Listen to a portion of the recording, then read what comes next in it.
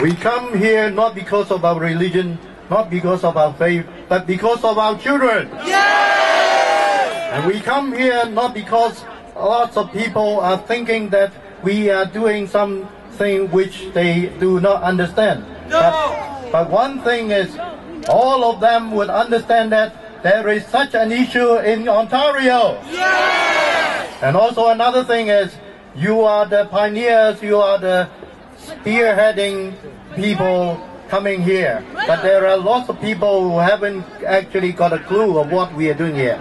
So go back, make yourself a platform.